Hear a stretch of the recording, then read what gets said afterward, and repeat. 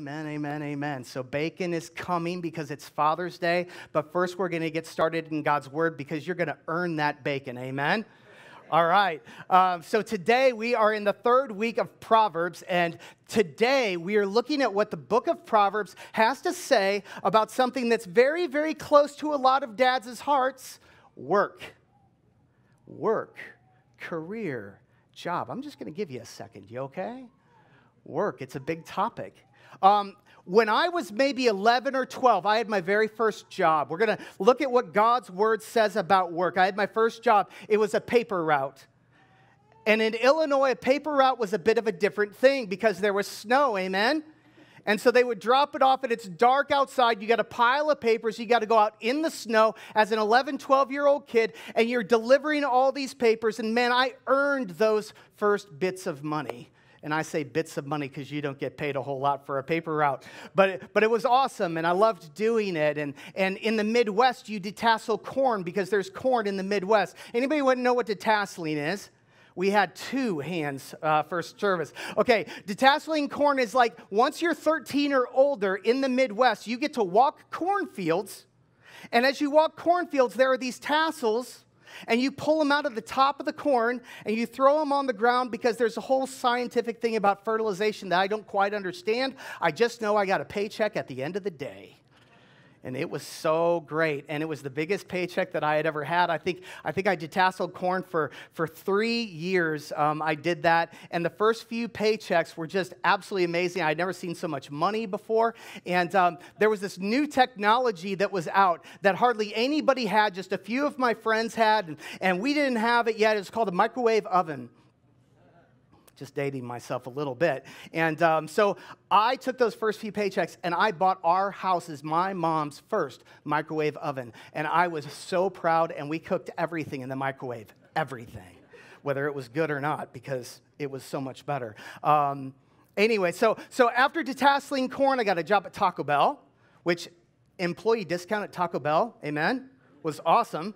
I did Taco Bell for several years and then went into college and worked at McDonald's, which after that I didn't eat at McDonald's for like a few years, which is just a little side note. I won't spend any more time on that, but that was McDonald's. And then when I graduated college, I kind of had this idea, and some of you guys did too, that like when I get my college degree, I'm going to I'm going to walk the aisle, they're going to hand me my diploma, and then there's going to be an employer there saying, please, please, please work for us. Let us give you all kinds of money. And shockingly, that didn't happen to me. I don't know about you, but it didn't happen to me. And so I went to work for a company called Kinko's. And Kinko's hasn't been around for a while. Some of you guys know Kinko's. But you would make copies at Kinko's and get charged for it. Crazy, right? So I helped people make copies at Kinko's, and it was my job. And that's my very first job out of school. And there was this one night where somebody walked in very, very late at night. I worked second shift. And they had this full-color presentation that they needed to make the very next day for a client. And they were super stressed and anxious about it because it was a deadline, and they were behind, and they had procrastinated, and all this kind of stuff. And it's like, no, I'm going to save your life right now, Kinko's guy right here. And I'm going to make this presentation, and it's going to be awesome, man. I hopped to it. And I helped this guy, and it was so great. And when he finally got his end product at the end of the night, for real, this happened to me. He's like, oh my gosh, if you can bring this much hard work to my presentation, I would love to talk to you this week. He's like, we've got some job openings over at this computer consulting company that I work for. And that's how I got my very first job in computer consulting, was by doing a good job at Kinko's with copies. Amen? And sometimes it happens that way. It doesn't always happen that way, but sometimes it does. I eventually became a computer programmer, did that career for about 10 years, and then eventually became a pastor. You're like, how old are you? Really, really old. All right, we're talking about work today. Work. Some estimates say that before we die, many of us will work an average of 90,000 hours. Did you know that? 1/3 of your life is work. 1/2 of your waking hours, non-sleep hours, you are at work. It's kind of a big deal. And some of us are having a great time at work, and work is very fulfilling, but some of us, work is a burden, and work is something that we get through so that we can do other things that we would rather do Yes? Work can be complicated. And so we're going to look at what the Bible has to say today, specifically Proverbs, because that's a series we're in, about work. Look at this, a very direct challenge right away. Proverbs chapter 6, verse 6, about work. Take a lesson from the ants, you lazy bones. Come on. One version says, you slackers, take a lesson from the ants. Learn from their ways and become wise. Though they have no prince or governor or ruler to make them work, they labor all summer. Now I'm going to pause there really quick. What's the author of Proverbs? This is Solomon. What's he actually saying? So he's using a word picture here, and he says, look at this little creature called the ant. The ant does not have a supervisor. Yet the ant works really, really hard. And you're like, well, don't ants have queens? Yeah, and we just use that word, but they don't really give orders in an ant colony. If you actually study the science of it, it's built into their DNA, and there's a whole beautiful, wonderful way that everything comes together for ants. But the point is, they all just do their thing. They all just work. And Solomon's coming in saying, look at the ant for just a moment and realize they work hard without a supervisor beating on them to do it. And that's important for us because some of us in our work, if we're honest, we work a little bit harder when the supervisor is in the room looking at us, amen? Than when they leave. And what Solomon's trying to say is, if you want to work well, you should be a self-starter. You should be a self-motivator. You should get the work done no matter what. Don't be the lazy kind, right? Next, verse 8, they labor hard all summer gathering food for the winter. But you lazy bones, he says it again to us, how long will you sleep? When will you wake up? Hold on, Solomon, you're going after my alarm clock now. Back off, dude. But he is. He's like, work hard. Get up, you lazy bones. This is your Bible.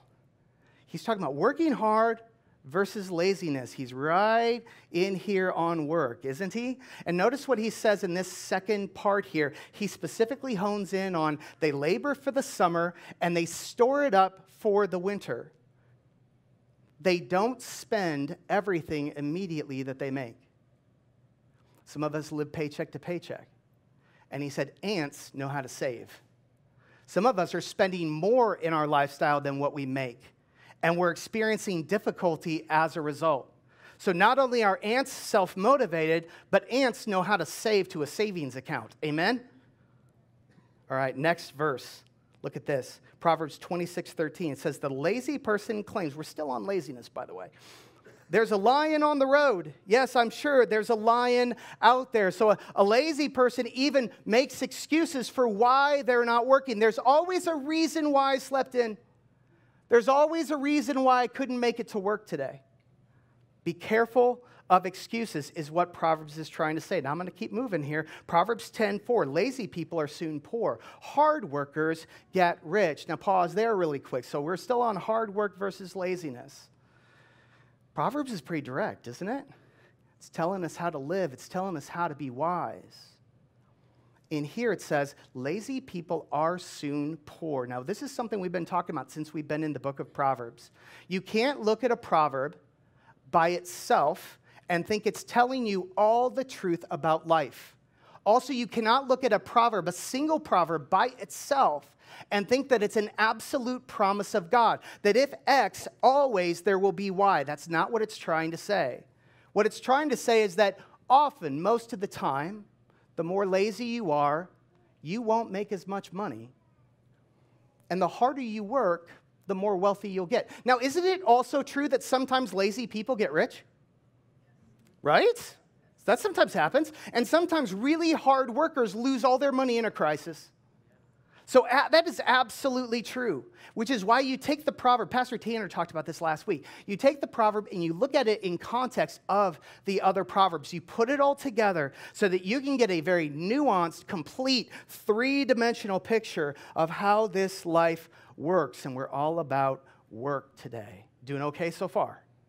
Okay, next, Proverbs 12:24 says, diligent hands will rule, but laziness ends in forced labor. Now, I'm going to talk about slavery in just a second, but look at what this thing is saying on the surface. It's talking about promotions versus demotions. Saying, listen, if you work hard, you will likely get promoted. You will likely be in more and more of a supervisory role in your life, in the kind of options and jobs that you're chosen for, because you've proven yourself to be faithful and a hard worker. That often gets noticed and you often get promoted. And that leads to greater freedom in your life, greater creativity, sometimes more money. But when you're lazy, often your options start to become more and more and more limited, right? We've seen this in the world before. And let me just acknowledge this quickly. Forced labor. Forced labor. You saw that. Here we are on Juneteenth, and it's talking about forced labor there. Now, to be clear, all forms of slavery have big, big problems. The very special kind of slavery that was introduced into American culture, part of the evil that was that slavery was the fact that people were kidnapped based on their race. They were kidnapped and they were brought into a lifetime of servitude, and their servitude was absolutely mandatory and attached to their race. They were their rights were taken away. They were treated as if they were not human beings. And the judgment of God for that is still on our culture. I don't have time to explain all of that today. But we are trying to heal by the grace of Jesus. We are trying to heal from that time. Amen? Trying to heal. But not all versions of forced labor or slavery in the ancient world were the same. If you go back to these cultures, often what this was called indentured servitude. It was a common practice in those societies that if you got yourself into debt, one of your options was to go into full-time servitude to a master while you worked to pay off the debt. It was not attached to your race. It was not lifelong, and your rights were not taken away. And you worked for a limited period of time, you worked off your debt, and then it was done, and then you were set free. That's the way that was supposed to work. And there were a lot of different versions of that forced labor there. But specifically what it's talking about there in Proverbs is this kind of demotion into a worse and worse work situation, essentially. Again, slavery is such a big topic. Let me just be clear today that slavery is absolutely spoken against in your Bibles. There are spots where you can see that the authors of Scripture are speaking as if slavery was an institution in their culture. But read the book of Philemon. If you've got any questions at all, read the book of Philemon. You will see where the Apostle Paul stands on the issue of slavery. Amen? Amen. Okay, so let's keep moving then. This is Proverbs 13:11.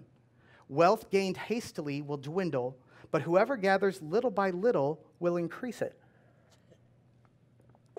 This is Proverbs just coming in with a piece of advice and saying when it comes to work, don't give in to get-rich-quick schemes.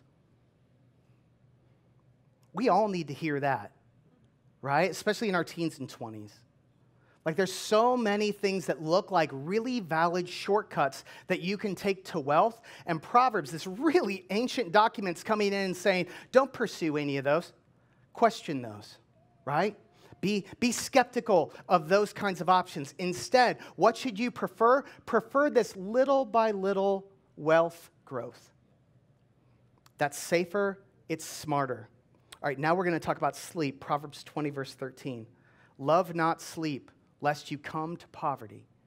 Open your eyes, and you will have plenty of bread. We're talking about alarm clocks again. All right? And this time it's not saying don't sleep, it's saying what? It's saying don't love sleep. Now, Pastor Tanner talked about this last week. Sometimes you've got to hold one proverb in tension with another proverb in order to get the three-dimensional view of what that truth is. So let's look at this one, but I'm going to give you another verse, Psalm 127:2, so that you can see how they balance each other. In vain it says you rise early and stay up late, toiling for food to eat. For he, that's God, grants sleep to those he loves. It's interesting. So sleep's not all bad. Where's my sleepers out there? Amen? Right? Sleep's not all bad. Sleep, according to the Psalms, sleep's a gift of God. It's okay to rest. In fact, we're told to Sabbath one day per week. Amen? And Sabbath for New Testament believers after the cross of Jesus Christ set us free from the law. Sabbath is not a law for us, but Sabbath is a blessing. And if you step into a healthy rhythm of rest in your life, you will be stronger as an individual. It will do something to your identity, and it will do something to your stress level. Sabbath. So rest is good. Sleep is good, and God grants sleep as a gift, but don't love sleep. Do you see how the Scripture's coming together and giving you a kind of a well-ordered view of this thing? One more thing about sleep. Proverbs 3:20-24. My son, do not let wisdom and understanding out of your sight. Preserve sound judgment and discretion. And verse 24, when you lie down, you will not be afraid. And when you lie down, your sleep will be sweet. So now we're talking about the quality of sleep. Notice the quality of our sleep, it does not come from working all kinds of overtime hours and losing your mind. What does it come from? It comes from wisdom. It comes from doing your work with justice and good judgment. And to me, that's how you put the whole thing together. It says, hey, listen, don't toil and think that if you lose all kinds of sleep, you're just going to keep getting ahead, and that's the whole secret to life. It's not just that. You've got to have balance with your ambition. But at the same time, what really leads to great sleep is justice and wisdom. Okay. Time for a bacon break. Amen? Woo! Anybody want some bacon? All right, here we go. Let the music go. We've got ushers right now in the aisles who are passing trays of bacon to you. Brother, thank you. If you've been with us before, you know this is always the test because right now I have choked more years than I've survived. So I'm going to drink first. That's good. The problem is I always try to eat too much of it. It's good. Don't be so choosy while you're passing the trays, by the way. Just let them go. Grab one and let them go. I know. It all looks so good. And we get the extra thick bacon for you. Hopefully at home you've got your bacon too and you're enjoying that. While you're doing that, I would just like to point out, I'm still trying to chew up here. I'd like to point out that Eric and Karen Smith cooked out on the grills this morning. Give them a hand, would you? And David and Lori Seaman as well were also cooking this morning so that we could have bacon all three services. I need about a gallon of water up here. I'm all right, though. I'm all right. Okay, so that's your bacon moment. Go ahead and chew, and I will continue to preach. Amen? Everybody doing okay? Okay, so let's go to Ecclesiastes chapter 5, verse 16. I'm going to keep us moving. And I know you're still passing trays, and you're not listening to what I say, and that's totally fine. Okay, Ecclesiastes chapter 5, verse 16. Okay, this is a wonderful, wonderful passage. Ecclesiastes is a special book, also written by Solomon, the same author of Proverbs. Again, the wise King Solomon wrote this book. And he says, and this too is a very serious problem. People leave this world no better off than when they came. All their hard work is for nothing, like working for the wind. Throughout their lives, they live under a cloud, frustrated, discouraged, and angry. Now, if you're actually listening to me right now and you listen to this passage, you're like, why is that so depressing? Has anybody out there ever been frustrated by your work? Yes? Have you ever been working and feeling like you're not getting ahead? Have you ever been working and feeling like, am I even going to have anything left over at the end of my life to hand off to my children? And you've questioned those things. And difficult moments have happened. And Solomon's drawing all this out. This is one of the great things that Solomon does in the book of Ecclesiastes. Ecclesiastes, in my view, is the most depressing book in the entire scripture. But it's also incredibly insightful. Because what he does is Solomon's got all this wisdom, he's got all this power, he's got all this money, and he uses it. And he says, I'm actually going to walk all these roads, and I'm going to see if I can get true human fulfillment out of money, for instance. And he tries everything he can with money. He tries everything he can with education and with wisdom. He tries to see if that could lead to his fulfillment. He even tries pleasure and sex, and he goes all the way down that road. And he doesn't withhold anything from himself. And he comes to the very end and says, I tried all these different things that you might think would be fulfilling. And I found that they aren't fulfilling. Instead, he comes to the end and he says, they're meaningless. They're like a chasing after the wind. That's his summary statement on pretty much all of human life. And so what we're reading here is his statement about work. And he says, this is a really serious problem that sometimes we look at our work and we're really frustrated by it. Now let's talk about work for just a second. In the book of Genesis, God comes to Adam and Eve, and you might remember this passage, chapter 2, verse 15. And it said, the Lord took the man and put him in the Garden of Eden to work it and to take care of it. It's the very first job that we see in Scripture, is that God asks Adam and Eve to be gardeners. And he gives them this work. And seemingly in the beginning of Genesis, the work, the job goes well. God gives them a purpose together. But then sin comes into the picture. Do you remember that? And when sin comes into the picture, God speaks a curse over the creation. And specifically, he comes to the woman and said, you're now going to experience pain in childbirth. Do you remember that? And so everything got complicated in what this whole area that should have been super joyful and wonderful all on its own got complicated. Then he comes to the man and said, cursed is the ground because of you. Cursed is the ground, and you're going to work, Adam, in the heat of the day, is what God says. And there's going to be thorns and thistles, and it's going to be rough. And God brings that curse in, and it makes things difficult. Some of you guys are in your jobs today. It's this moment of honesty. And you're like, why are things so tough? And I would say to you, part of the reason things are tough today is because we aren't experiencing what the design originally was. We are experiencing the broken version of this creation, and we're specifically experiencing the broken version of work. That should impact us. Verse 18, Solomon continues. He says, even so, even though this is all really disturbing for us, even so, I've noticed one thing, at least, that is good.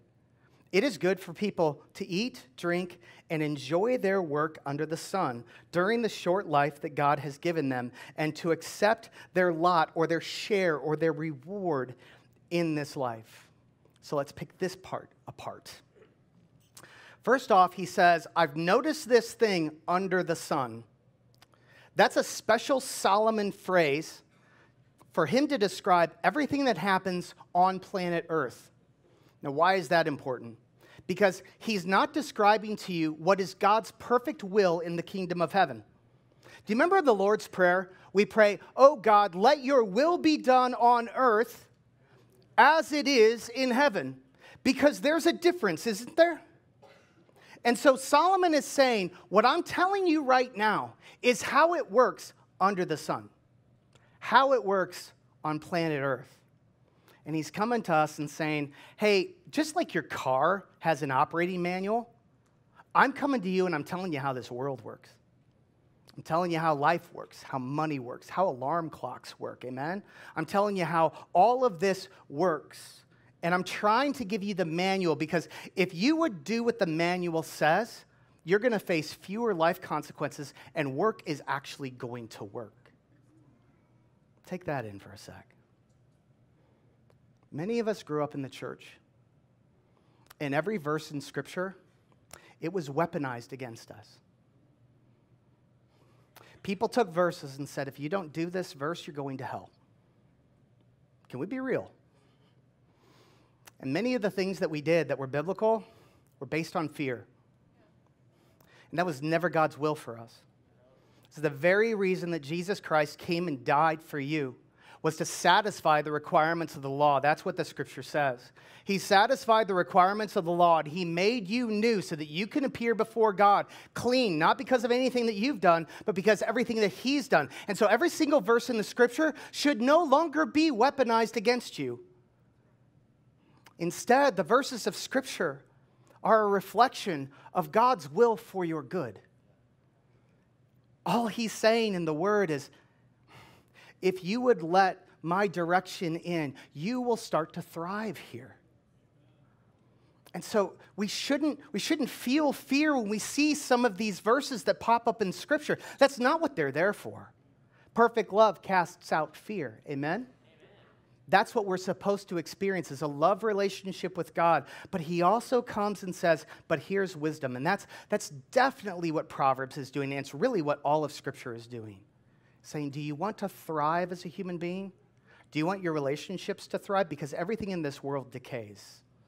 Everything moves along a path of death. And God comes in and says, do you want it to not die? Do you want it to not decay? Here's my plan. And so look at what else Solomon has to say. He says he says it's good for people to eat and drink and enjoy their work under the sun during the short life that God has given them, and to accept their lot or their share in life. Now, there's two really big pieces he's giving us here in the operating manual for life. Is he saying, number one, you should accept your job. You're like, well, I'm not as educated as that other person. I don't have as good a job as that other person. I'm looking forward to this promotion. I don't make as much as that guy. Be done with all of that. It's good to have goals. It's good to work toward goals. But sometimes we're taught in this culture that we should never, ever be satisfied, because the next promotion is always around the corner. And when you get that promotion, you won't be content or satisfied, because the next one after that will be around the corner. And Solomon comes and says, no, accept what God has given you. That's wisdom. Yes? The other piece he says is enjoy it. Enjoy it. Because enjoyment and joy, they're not emotions, they're choices.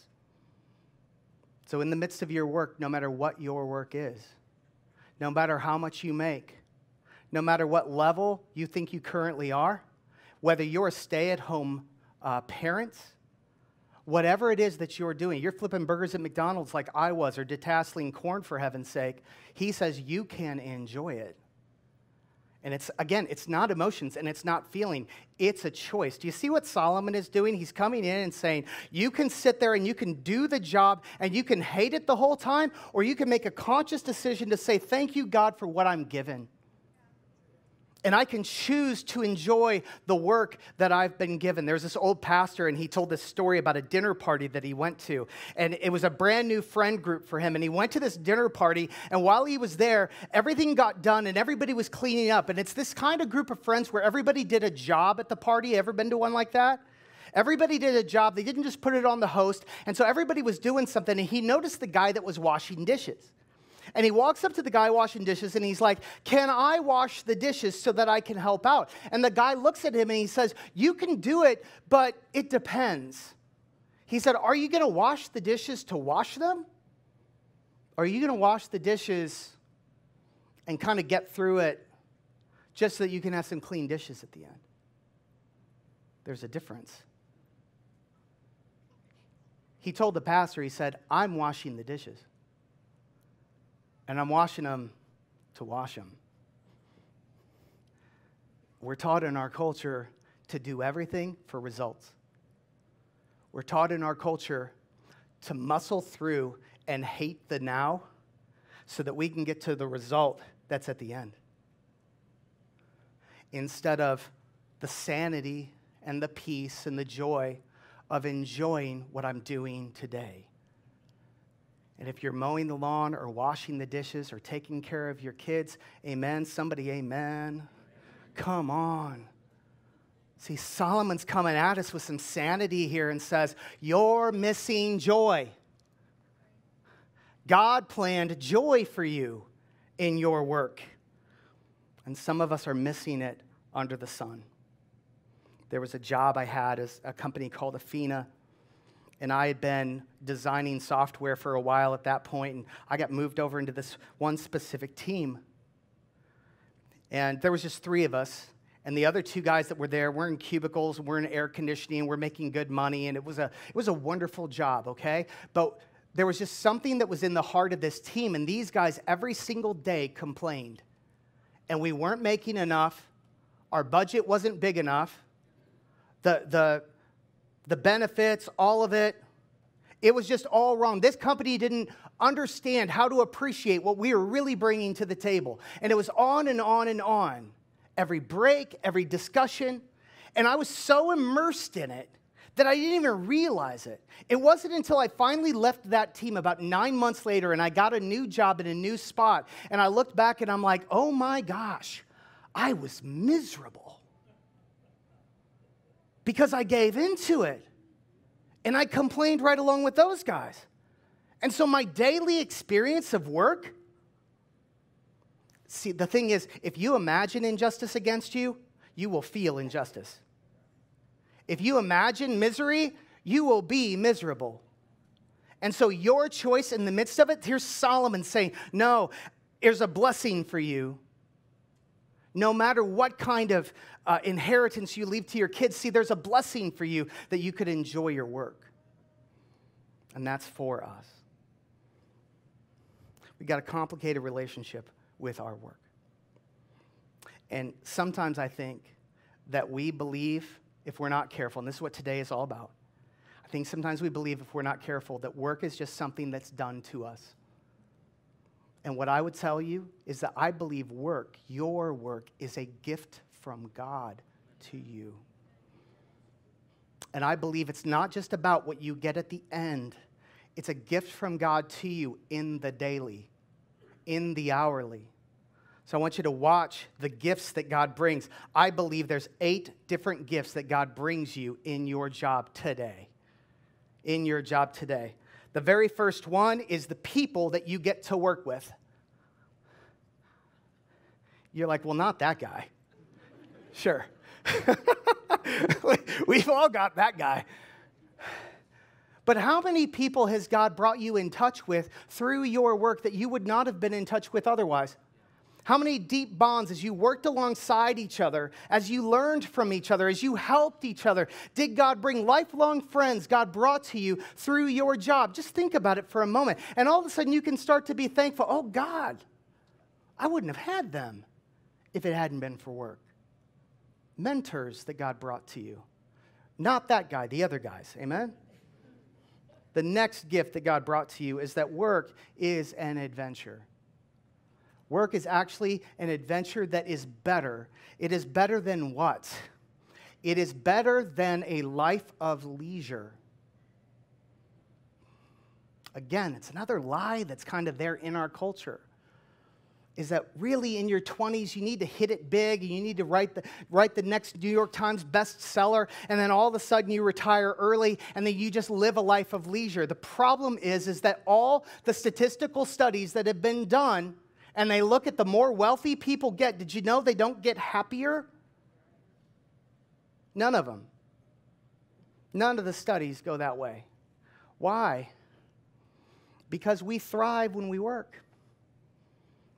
And again, there's balance, and you need Sabbath, and you need times of rest, and sleep is a gift from God. But work is for us. Why? It's like, because when I work, I get stretched. When I work, I get challenged. Haven't you learned things at work? Haven't goals been put in front of you? It's like, man, that's going to be really hard for me to achieve. And then you achieve it, and then you get to stand back, and you're like, thank you, God. I feel like I'm a different person than what I used to be because you have stretched me. You have developed me. I have become something because of work. It's a better adventure. The next gift that God gives us is He gives you work integrity and the honor that comes along with it. Proverbs 16:8, better to have little with godliness than to be rich and dishonest. So this one's got a modification. Maybe you're doing your job, but are you cheating? Maybe you're doing your job, are you stealing from your business? It's just some office supplies. It's just a computer that nobody was using anymore. And you introduce those things, and they hurt your integrity, don't they? And the converse is also true. And this is what the Proverbs is trying to tell us. It's like, it's better to even make less, but do it the right way. You've seen The Godfather before. Luca Brasi swims with the fishes. Yes? Yes. What did the Godfather teach America? It taught us that you can do horrible things to each other as long as you put it under the umbrella of it's just business. Sorry your family was killed, it was just business. And somehow that makes sense in The Godfather. And we do this really weird American capitalism thing where we say, as long as the market will bear it, and we'll overcharge customers, and we know that it's wrong, but we talk ourselves into it. And I'll steal, and I'll cheat, and I'll do, right, to get ahead. Proverbs comes along and says, no, your integrity matters.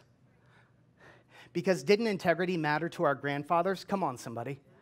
Didn't integrity matter to our grandfathers? And some of our grandfathers and our grandmothers, they got to a spot, and they didn't have as much as the next guy, but they had their honor. And we look back at that, and we're like, we've missed something. Haven't we missed something?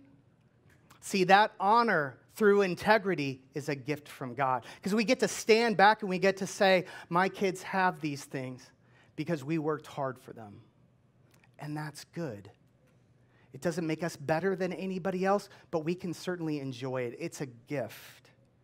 Next, non-Christians will respect Jesus. This is a surprising one. I'm jumping to 1 Thessalonians here. 4 verse 11, make it your goal to live a quiet life, minding your own business and working with your hands, just as we instructed you before. Then people who are not believers will respect the way that you live, and you will not need to depend on others. Sometimes in the church, it can feel like we're holding up some jobs as more spiritual and better than other jobs. I would just show you this scripture really quick. Paul is talking about working with your hands. Where are my blue-collar people at? Come on. Praise God. He says there's something about just your family loving Jesus Christ and living a quiet life and not making any trouble in your neighborhood, right? And work with your hands and just have the peace of that. And he's saying there's something about that kind of faithful lifestyle that if your family could achieve that, other people who don't know Jesus will start to respect Jesus somehow because you've been faithful at your job. Isn't that cool? Why? Because so many people aren't faithful at their job. And so many people don't have joy in their work. And just being faithful to the little things in this life, people will see Jesus there. Sometimes we complicate things too much, don't we? Next, I get to financially help other people. Ephesians 4:28. If you are a thief, quit stealing. Instead, use your hands for good, hard work. Here we go with hard work with your hands again. And then give generously to others in need. There's an amazing satisfaction that comes from working and getting a paycheck and being able to take some of those resources and help other people that are in need. What an amazing blessing. Again, ministry flows out of work. Another gift, my influence starts to grow. Proverbs 22:29. Do you see any truly competent workers? They will serve kings rather than working for ordinary people. I know we aren't in a time of kings right now, but just see this in our current culture. What he's saying there is your influence grows. You're like, no. You don't get influence unless you go on social media and like you know how to stir up. No. He's saying work hard and be faithful and work with your hands, and the right kind of influence will grow as a result. Something about faithfulness in all of that. Last two, and these are the most important two. Proverbs 13:4 is about soul contentment. It says, the soul of the sluggard craves and gets nothing, while the soul of the diligent is richly supplied. Again, don't weaponize this in your heart. It's not a threat. What he's saying is this is how it works. And if you understand how it works, blessing can come into your life as a result. But what's he say here? It says the soul of the sluggard craves and gets nothing. What's that about? See, when we're lazy, we tend to want more and more stuff, and we're never satisfied even with the things that we have. Have you ever had a period of time in your life like that? I have. That the lazier I got, the more difficult I was to please. I don't know why that is. It just is. And Solomon knows that. And he says, but there's something about working hard that reverses the whole pattern. And you start to find a deep contentment coming into your life. And it's not just any contentment, it's a soul contentment. Do you want this soul peace in your life? Work. Work. One of the reasons I think this is we work hard and we feel an ownership in our work and we feel an ownership in the blessings that come into our family. And we get to stand back and we get to feel a very special satisfaction from that. I got to go 2.5 weeks with my family on vacation. And it costs a lot of money to go on vacation. Amen? Where are the parents at? But you get to stand back from it and see, I know how hard I worked. I know how hard their mom worked. I know how much savings and how much planning, and I know how much shopping and, all the things went into us being able to enjoy those days together. And you stand back from it, and we didn't rob anybody to get there, right? We didn't cheat. We did what we needed to do. And there's just a soul satisfaction that comes from that. Thank you, God, for that. See, we could have worked really hard and things still could have gone wrong, but they didn't. Thank you, God. See the soul contentment? God wants that for you. See that in your cars. See that in your house. See that in the things that you have. These are gifts from the Lord. And then the last thing, I get to bring my Creator pleasure. Colossians 3:23, this is so big. Whatever you do, work wholeheartedly as for the Lord and not for men, knowing that from the Lord you will receive the inheritance as your reward. You are serving the Lord Christ. So when you work, it's the last thing. He says you're not working for your supervisor. You think you are, but you're not. The ultimate supervisor is in heaven. And there's something about a Christian that no matter what I'm doing, and whether it's minimum wage or whether it's salary, whatever it is, that I do it, and I do it for an audience of one. And I bring my quality, and I bring my integrity, and I bring my faithfulness for an audience of one. And that's why, like the ant, I don't need a supervisor to watch over me. I'm going to do the right thing today. And the reason is because my work itself, it's worship. Well, how's that worship? That's not singing. Worship is a bigger word than singing. Worship means that with my life, I'm showing adoration and worth to the only worthy one. And I say with my faithful work, He's worth it. Whether I make more money or not, I give pleasure to my Creator. And some of you, your hearts don't run that way yet. That's okay. But that's the way of peace. That's the way of real joy, is coming to a space where no matter what you're doing, it's for Him. And once you get addicted to that idea, you'll be unstoppable. Once you get addicted to that idea that I'm not going to do all these things because my mom said so, my dad said so, because I have to be ahead, because I have to achieve, I have to have that title, I have to have that promotion, I have to have this house that's this size because it's just as big as everybody else on the street. I've got to see what I'm doing. I'm serving all those people. I'm serving all those ideas. And then you stop and you say, no, I'm just going to serve Him. Then everything changes. Okay, would you guys stand?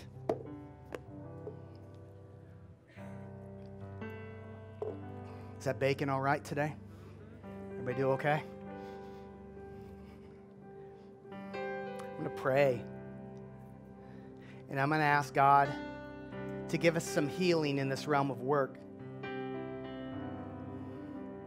But ask yourself honestly, real quick, do you have mixed feelings about your work? Has work maybe not been a joy to you? Has God challenged you with some of His gifts today, what He's got for you in that place? Let's pray for that. Lord God, we thank you so much, Lord, for work. Thank you, Lord, that it's not an accident, it's not a mistake, Lord, but the work that you've given us, Lord, has a purpose.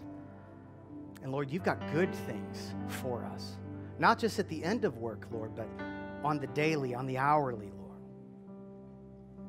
God, would you make us a satisfied and a content people in what you've given us?